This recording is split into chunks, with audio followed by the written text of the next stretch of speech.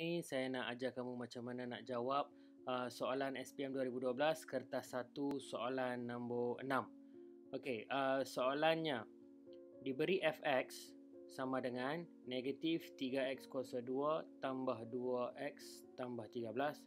Cari julat nilai x untuk fx kurang atau sama dengan 5. Okey, so kita telah diberi fx adalah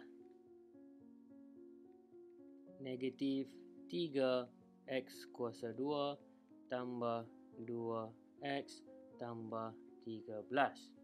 Dan kita juga diberi info mengatakan fx kurang atau sama dengan 5. Dan yang diminta adalah julat bagi nilai x. Jadi kita boleh guna info ni, fx kurang atau sama dengan 5, right? So I start with that, fx kurang atau sama dengan 5. Apakah nilai fx? Nilai fx telah pun diberi which is negatif 3x kuasa 2 tambah 2x. So now just substitute here, negatif 3x kuasa 2 tambah 2x tambah 13 kurang atau sama dengan 5. So now what will I do usually? Kalau ini inequalities kan, ketaksamaan. Dia tak sama dengan. Jadi kita panggil dia ketaksamaan. What do I do? Saya perhati sini. X kuasa 2 dia negatif kan. So I don't like. I always make it positive. So what will happen? I need to bring this one the other side kan. So dia akan jadi positif 3x kuasa 2. Pindah ni pun pindah. Positif 2x pindah jadi negatif 2x. Tambah 13 ni pindah jadi tolak 13. Dan kat sini originally ada tambah 5, right? So this will be like this. I can simplify 3x square minus 2x minus 8. Okay. So now this is my function. Inequalities kan? So apa yang saya perlu buat? I need to draw number line. Okay. Before I draw number line, I need to do factorization untuk cari nilai root dia, 3x and x. Then you can use your calculator, or usually what's the method that I use is saya akan pecahkan 3x kuasa 2 ni kepada 3x dan juga x, and then saya akan pecahkan negatif 8 towards here and also here, yang cuba bagi boleh hasilkan negatif 2 di tengah ni. So 8 ni mungkin saya boleh pecahkan kepada 4 dan 2, right? But I need to put negative either here or here. So how do I do this? Is like this. 3x dan 2 akan dapat 6x. 4 dan x bila saya darab akan dapat 4x. So macam mana saya boleh combine 6x dan 4x untuk dapat negatif 2x?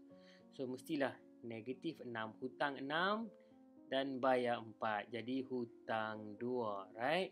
So for this, negatif 6 kenal 6x ni kenalah negatif. So 6x, I put a negative here and I put a positive here.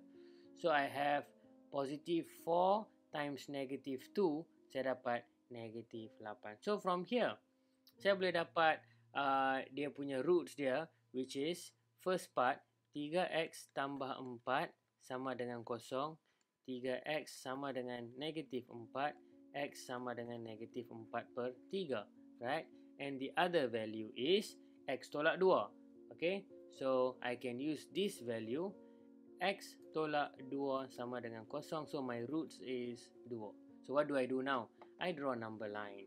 So when I draw number line, nombor yang lebih kecil saya letak di sebelah kiri dan nombor yang lebih besar saya letak di sebelah kanan. So I always, benda ni dah macam fix, okay? Fix whenever my equation is, tengok equation ni, persamaan yang saya guna ni 3x kuasa 2 positif, betul? Kalau positif, we will face here positif, negatif dan positif. It's always like this. Kadang-kadang you belajar dalam buku teks ataupun buku rujukan, you ada graf macam ni, right? So you see above this line, from here it's above this axis, so adalah positif. Di bawah paksi adalah negatif, di atas adalah positif. So that's what it means. And what do I do? Saya nak bahagian positif atau bahagian negatif? Let's look back at the equation yang saya ada. The whole equation here is more or equal to 0. Betul, 3x kuasa 2 tolak 2x tolak 8 lebih atau sama dengan kosong. Kalau lebih atau sama dengan kosong ni, maksudnya dia positif. Am I right?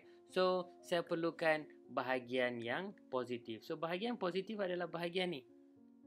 And also, this area. So, first part I will write x mestilah ke sebelah kiri min kurang. Kurang atau sama dengan negatif 4/3. Atau x ke sebelah kanan, which means more or equal to, lebih atau sama dengan 2. So, this will be my answer.